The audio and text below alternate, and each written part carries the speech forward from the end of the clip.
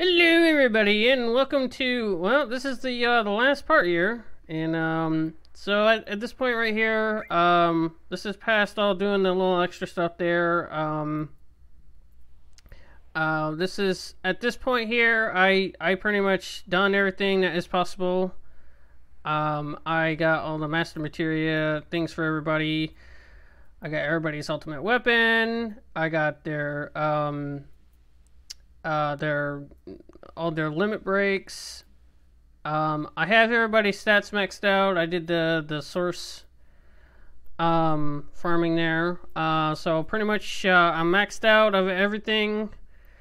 And so at this point right here, I am in my very top shape. I can pretty much take on anything. And so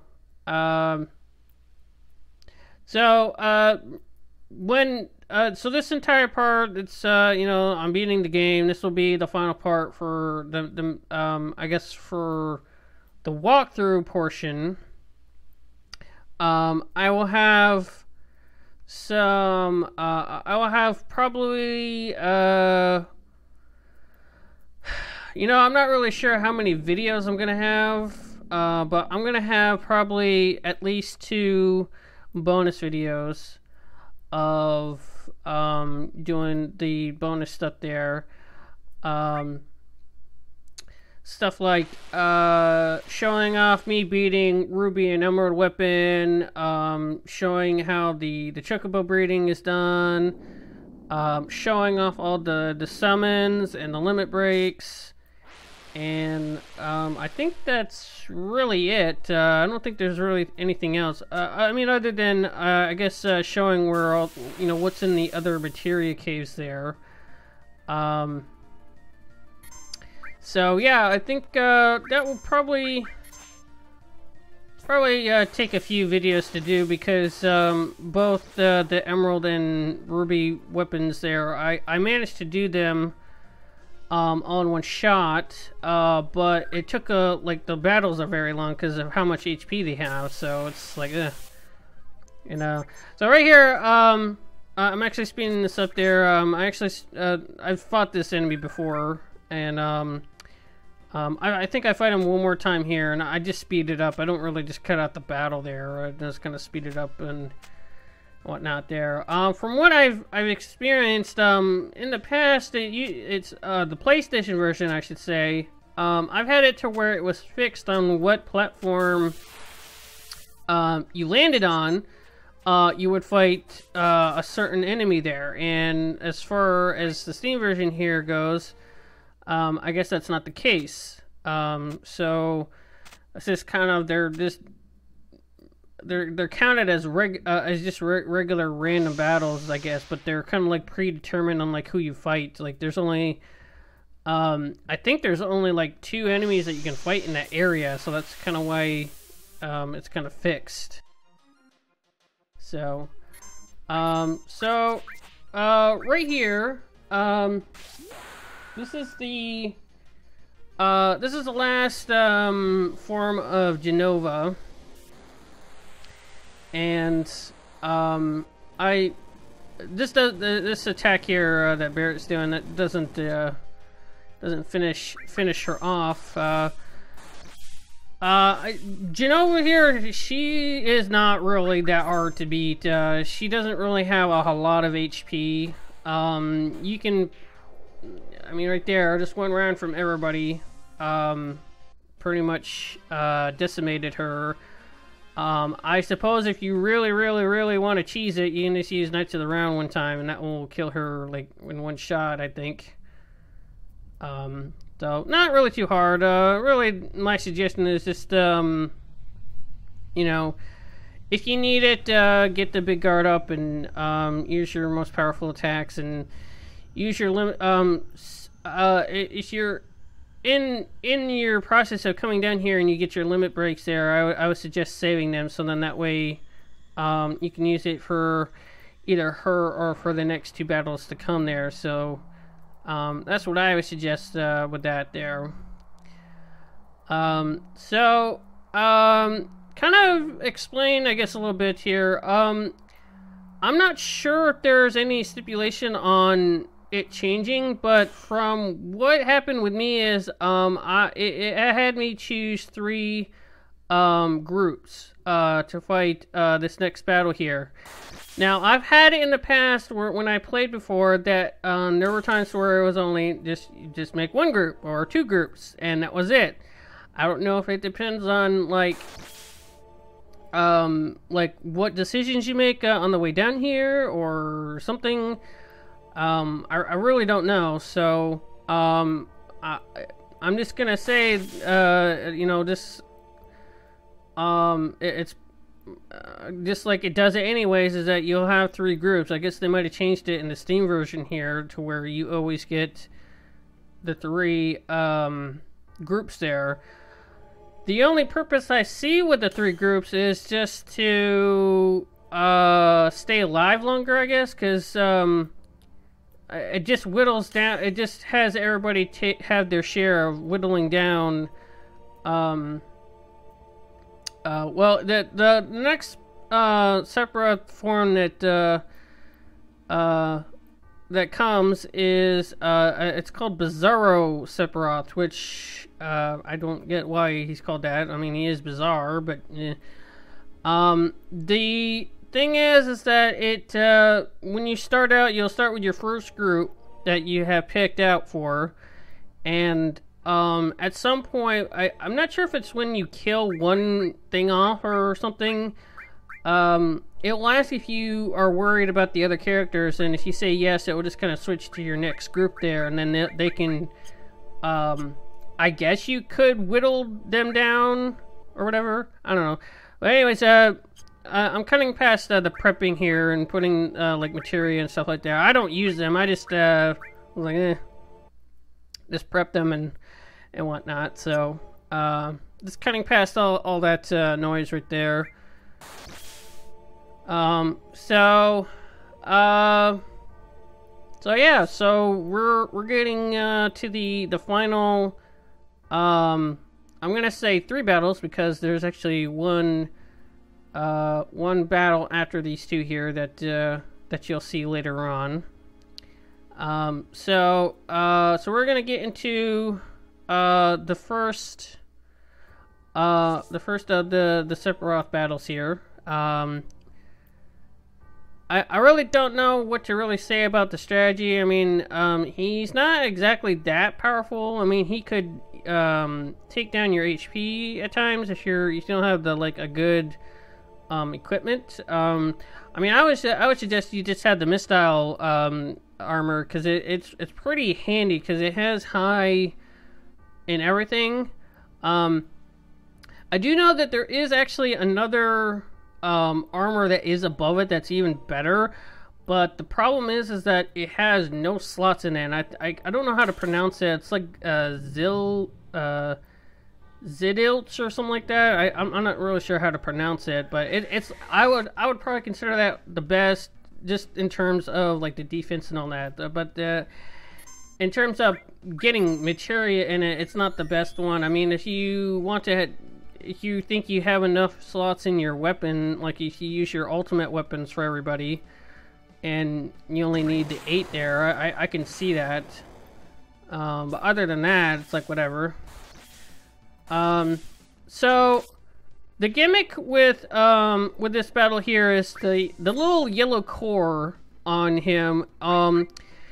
It's invincible to an extent that something needs to get destroyed. I think it's like the other parts there, and then it's able to get destroyed.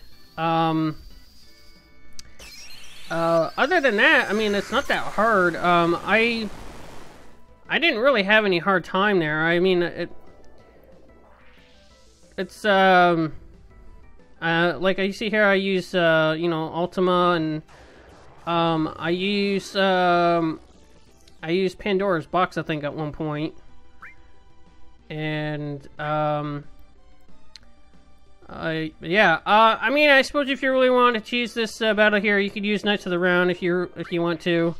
I don't do that. I don't use it in the next battle either. So The only thing I really did in terms of, like, I guess you can say, like, cheesing the battle is, the next, I guess, like, the last form of Sephiroth here, I only cheese it in the sense of I used the mime ability, to mimic Cloud's limit break again, just to, I wanted Cloud to have the final attack, or the finishing blow to Sephiroth at the end there. So, I didn't know how much HP he had left there, so I just kind of mimed Cloud's limit break quite a few times there. I think I ended up doing it like 4 or 5 times there because I had no idea how much HP he had left.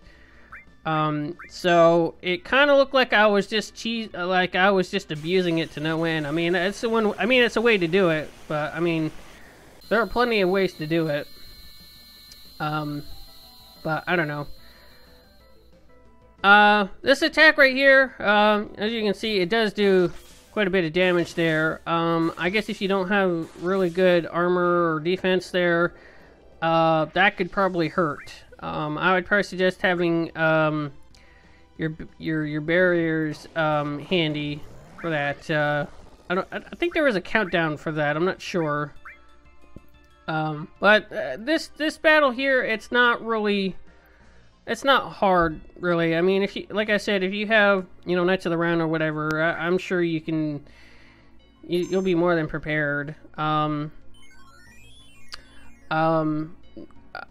If you have your limit breaks, I guess use them. I might actually just maybe saving them for the next battle there, because you're probably going to need it, because as much as Sephiroth doesn't quite have as much HP as, let's say, you know, Ruby or Emerald weapon, he does have a good deal of HP, I think. I think he has like I want to say he has like 200,000 or something like that, and like Ruby and Emerald have like close to 500,000 or something. I don't remember what it is. And this right here, this was kind of weird. Like, there was another model in the thing there, and he was still there. I don't know what that... there's actually 3 of them, I think. I'm seeing it here. That was a weird little glitch right there. But, yeah. But as you saw right there, that was it for that battle there. So now we're getting into the last Sephiroth battle. And I will be having a custom version of the Wing Angel. This is the Advent Children version, which I think is actually the best version of the One-Winged Angel song there. And it's a pretty cool song. So now, strategy-wise, there are several things that you need to keep in mind here. I would definitely have a ribbon equipped in this. Actually, overall, your ultimate accessory should be the ribbon accessory, because it is hands down the best way to defend yourself against status elements. Apart from death, of course. I mean, you can remedy that with your enemy skills there. It's real easy to do that. Really, I would suggest getting Big Guard up, get regen going. Now would actually be the time to actually use your limit breaks if you still have them. I would also suggest having long range materia on some of the characters that don't do long range. That's actually one of the things I have on like Tifa and Cloud, is I have the long range materia on them, because they can't like when Sephiroth rises a little bit there, like that counts as out of reach, and you can't attack that far there. So that's why you're seeing them kind of like doing like what Tifa is doing there. And it's really it. So this right here, this attack is really neat. The thing is that this attack cannot kill you. It is a demi effect spell, and it will cut your. I think it does bring me down quite a lot. Like, I think it brings your HP down to like I think it does like, I guess you want to like count it, like it's like 95% of your health, and you'll have like just like maybe 1,000 left, and that's with max health there. Like I think you'll see I'll only have like 1,000 left or something like that, and it's really crazy. And I mean you'll see this little sequence here. It's kind of redundant when he uses it twice though.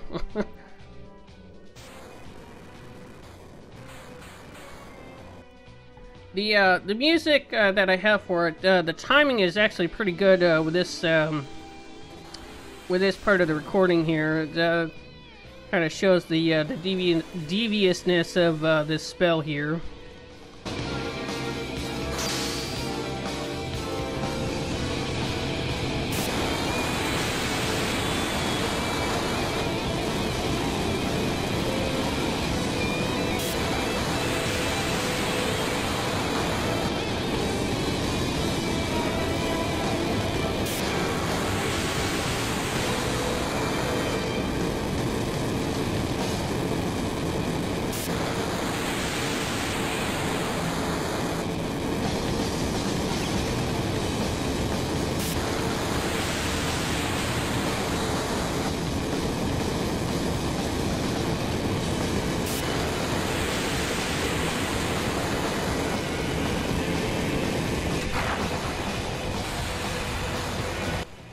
So yeah, you see that? That took off a lot. Now, the thing with that attack is it's not a killing blow. Like I said, it's only...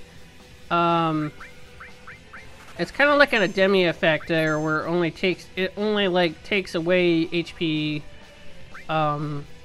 you know, like, it's like a third or something like that. Now, kind of neat here is that, this is where the Angel Whisper comes in handy, because, I think I explained it one time when I was, I think I explained it when I was getting it. This enemy skill is super handy. Not only does it revive your characters if they are down, it revives them to full HP. And even if they're not down, it revives that person. It like actually cures the person to full health. Like it's like a combination of a full HP revive and a full cure thing there. It's really amazing. That's why you see me using it on everybody singly. And so yeah, it's pretty handy. So this right here, this is, I think at this point right here, this is where I use Cloud's ultimate limit break there, and I actually use his mime. I keep going to Cloud to use the mime ability to mime the limit break, and I think I do it like 3 or 4 times here. I'm not really sure how many times I do it, but you'll see I kind of do it over and over again here, and it kind of seems like I'm kind of cheesing it. And so yeah. Here we go again. The kind of problem is that Cloud's ultimate weapon is based on his HP there, so it's not going to be as strong there. I kind of wish I was able to heal him before he used his thing there, but unfortunately, you know, it still does a decent amount of damage, even if you're at, you know, half health or whatever. It's still enough to do decent damage there. I mean, I have all my stats maxed out, so it's not going to be a huge issue, really. So, I think I'm going to be doing this one in there, and I think that does the last blow there, I think that was the last of it. Just looking at the little audio thing there.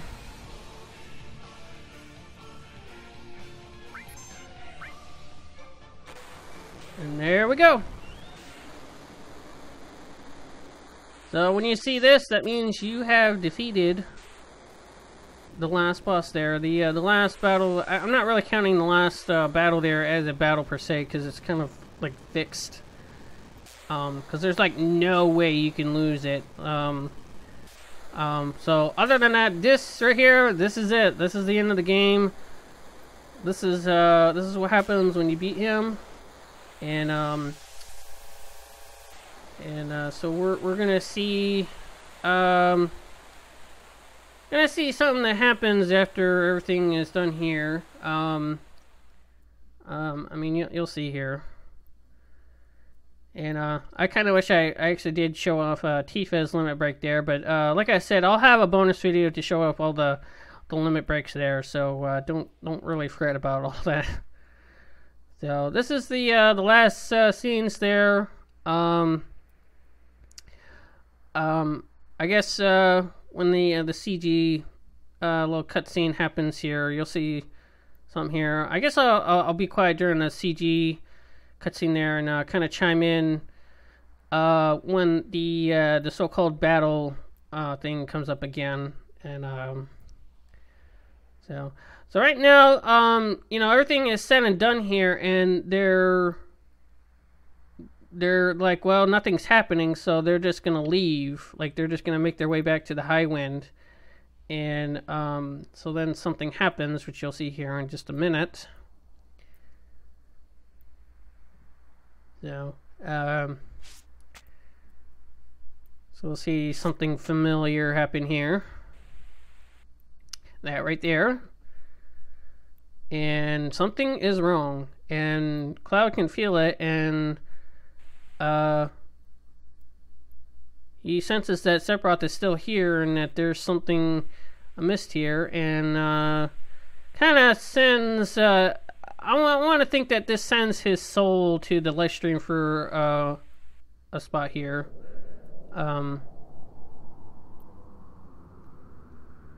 Just real quick, my theory is that Aerith is sending Cloud to his spirit side to the live stream to finally finish off Sephiroth's spirit to cleanse it from being mixed in. And that's my theory on what's happening here, but it's not really supported there, so yeah. But so I'll be quiet here, just kind of enjoy. Well, actually, this little CG thing here is not that long.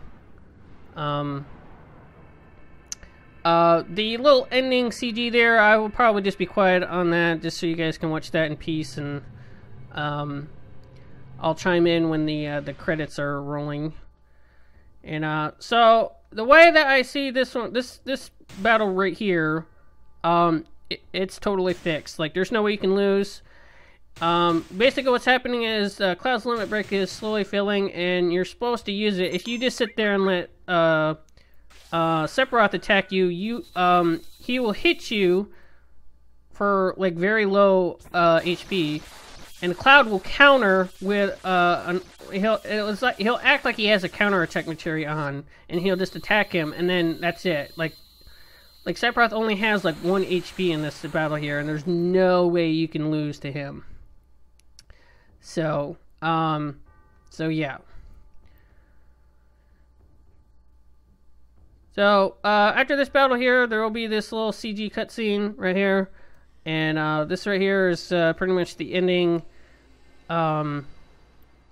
thing here. So I'm gonna be quiet, and I will chime in back when the credits are rolling. So hope you guys enjoyed my playthrough here. I'll chime in again, like I said, with the credits there. So enjoy the little cutscene here, and I'll see you guys afterwards. So peace out.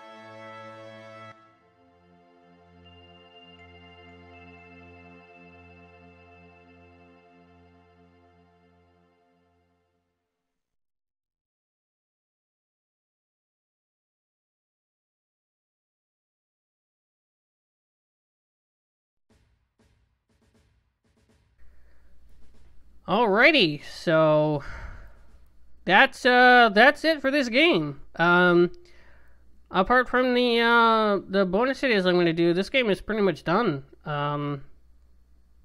I really enjoyed going back to this game there. This game actually has a special place in my heart. You know, it's I said way back in the beginning of playing this, you know, this game, I had gotten this game. My family got this game for us when we were growing up, and I watched my oldest brother play it, and you know, I was watching him play it, and then I was like, hey, let me give this a try. And I tried it, and I loved it, and it got me into gaming. I mean, I was already into gaming stuff there. I mean, I grew up with, you know, the Nintendo and the Super Nintendo and all the way up until our current generation right now. I mean, this pretty much got me into gaming, like solidified it, like me gotten into gaming, like, permanently or for the rest of my life. And that's kind of the reason this is actually like why I love this game, because it got me into gaming. And so like I said, going back to this, you know, it's all nostalgic. I'm really happy that Square Enix is doing a remake. I hope they do a good job with it. It seems like they're doing they're going in the right direction, I hope. I don't know what their plans to doing with it. You know, nobody really knows what they're really going to be doing with it. So, it's whatever. You know, there's still this old original game there. If the game is shit, you know, the remake is not that great. We still have this original one. There's nothing's going to happen to this one. So, I guess. You know, I guess it's whatever, you know. Right now I really don't know what I'm going to be doing for this slot here. I have some ideas. I might do maybe another Lego game. I'm not sure. Right now I had the Tomb Raider videos going. So that is the other slot there. I don't know what I'm going to do for Wednesdays. I really don't know. The bonus videos that I'm going to do for this game, I'm probably just going to upload them like whenever, I guess. I guess I'll get them ready. I guess I might maybe do like a double upload for this for next week. And then that way that can just be the final stuff for this game. So I really don't know. I'll do some thinking, and we'll see. If you have any suggestions, go ahead and comment below and tell me what game you want me to play. I mean, if it's something I might be into, I might check it out. But other than that, you know, this is it right here. So I'm going to skip ahead to, there's actually a little bonus, like, cutscene at the end of the credits here. So, I'm gonna cut past, when all the credits are done, and, I will chime in when the credits are about to stop there. So, we'll BRB. A few moments later. Alrighty, so, the credits here are gonna end here in just 1 minute here. I probably did a little few moments later or something like that. The Duck Corporation, what the hell? Yeah, there's a little scene here. I mean, you'll see it here, but this is pretty much the last of everything. So this is 500 years later, and this is way later. They redid this scene in Advent Children. They did it at the beginning of the movie there. If you've seen Advent Children there, this will look kind of familiar. This is the original cutscene of it. So I don't know. It's I guess it's whatever. It doesn't really reveal anything. It's just, I really don't know how Nanakai actually reproduced, because I don't recall there ever being another female, like, lion that he could, like, have a love interest with. I don't know. Unless those aren't his kids, then maybe it's something else. I don't know. So, as you can see right here, Midgar is, like, completely overgrown. I guess maybe everything died off or whatever. I don't know. But, I mean, that's the end of the game here.